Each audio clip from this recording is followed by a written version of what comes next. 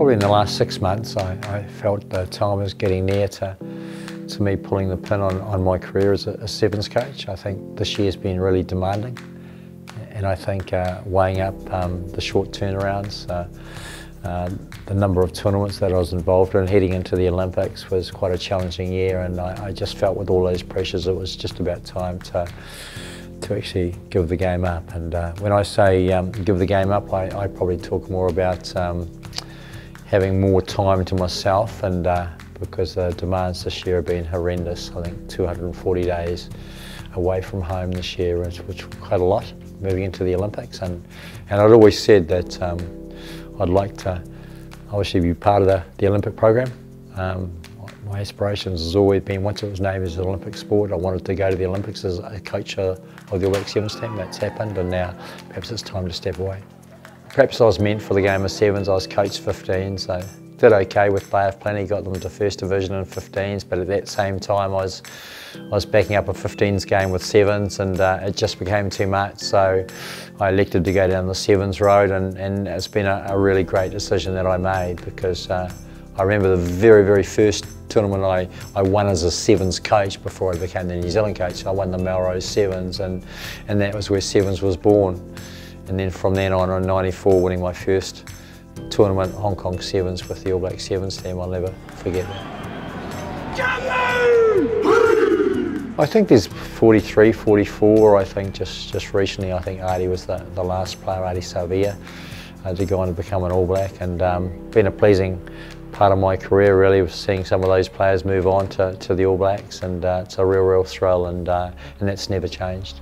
You know, Eric Rush was fantastic. He's someone that we formed a magnificent relationship as a captain coach many years ago, and 13 years he played for me, and of course there's some wonderful athletes that have come through this game. Jonah Lomu, Christian Cullen, you know, Joe Rokothoko, Anthony Tutavaki, Ben Smith, Bodine Barrett.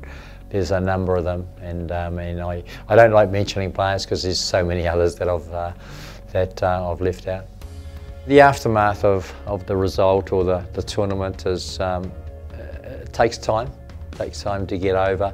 Obviously the disappointment of not securing a medal in Rio, but time's a great healer, and that's the case with myself. And you know, in reflection and what could I have done better, I think we gave it our best shot as a management team and as players, and that's all I can really ask for. I mean, mate, you come out of that, you'd be disappointed if you felt you took shortcuts and you should have done stuff, but I felt we gave it our best, but when it really mattered, we didn't perform, and that's what it came down to.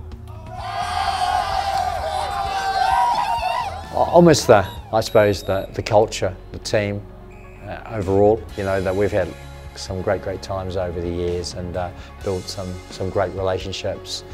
You know, the players and the demands of the tournaments, and no doubt I'll miss all that, but then again, who knows, I might be involved in some capacity at still being at some of those tournaments to see the players perform.